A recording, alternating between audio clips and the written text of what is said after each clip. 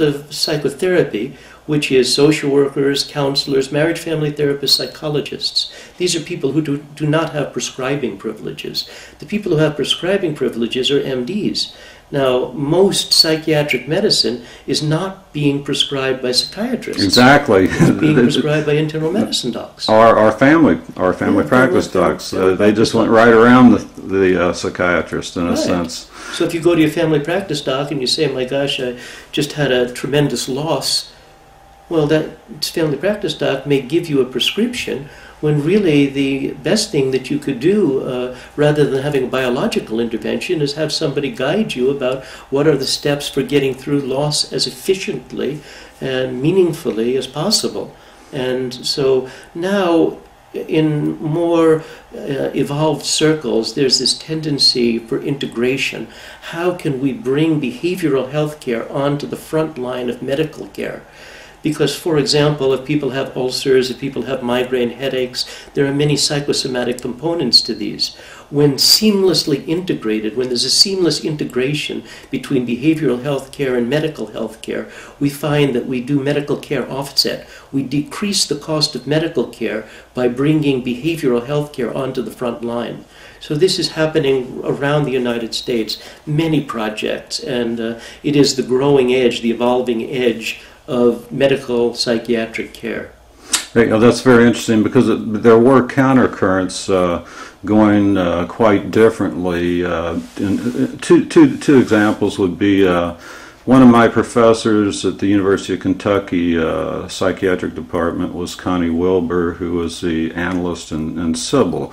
And the whole analytic approach was extremely time-consuming. As you know, people would go, several times a week, and very expensive and very individual, non-inclusive of the family system.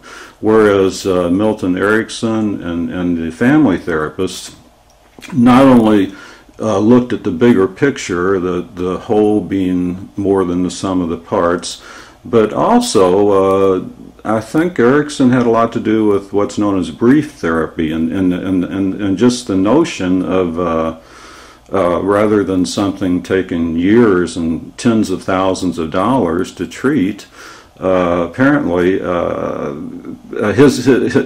Milton Erickson's book Uncommon Therapy is like the Bible is to religion among therapists. Many of us are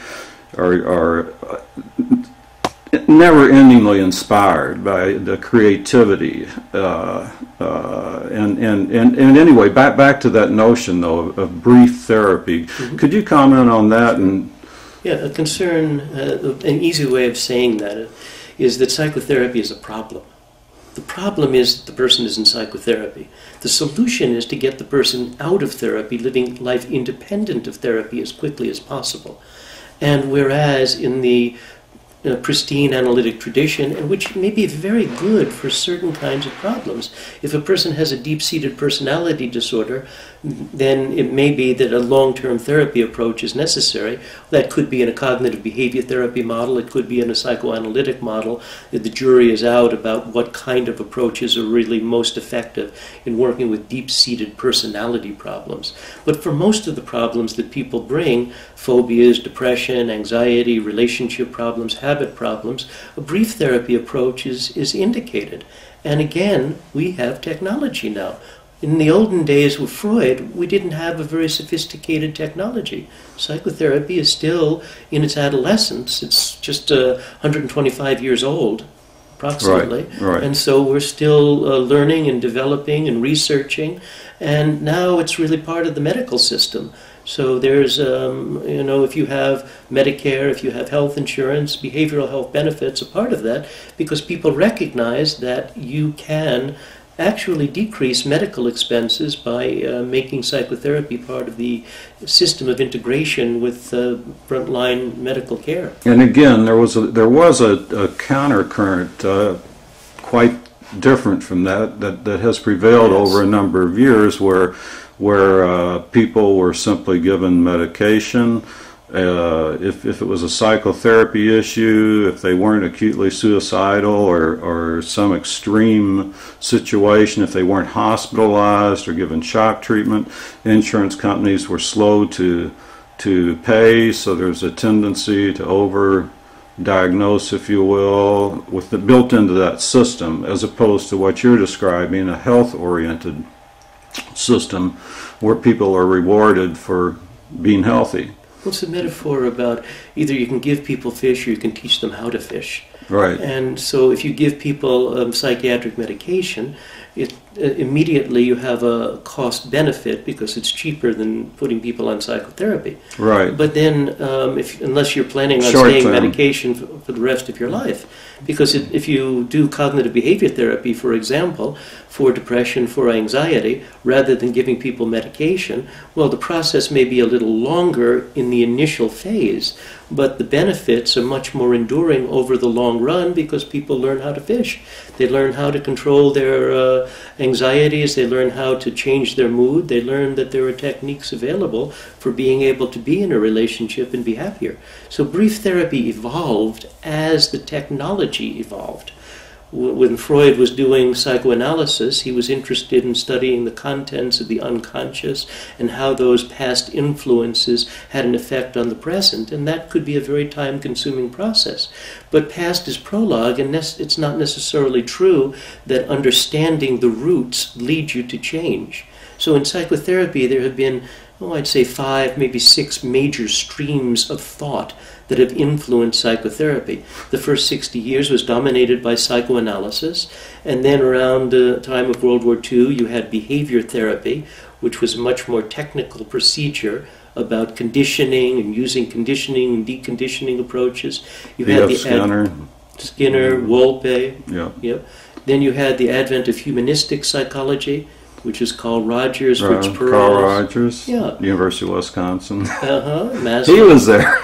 Yeah. Okay. And then you had another school. You had in the 1960s the development of systems approaches, thinking about family approaches. And it's my philosophy that the family is the best context for change, and the family is the best person to change the members of the family. But if you bring the family together with an experienced therapist, a trained listener, with a technology, that therapist becomes not their guide, but a catalyst.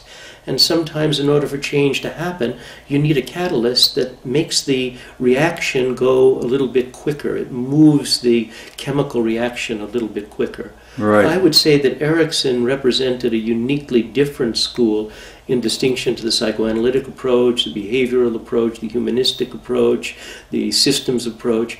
That Erikson was truly remarkable. There's probably 100 books out now that are directly about Erikson.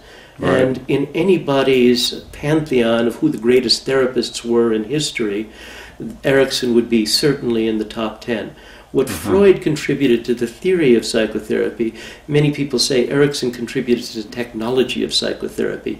It was a very practical approach that was based on stimulating resources, so that rather than thinking of people as having these crippling impulses in their unconscious, Erikson looked at the unconscious as being benign and a storehouse, a repository of resources.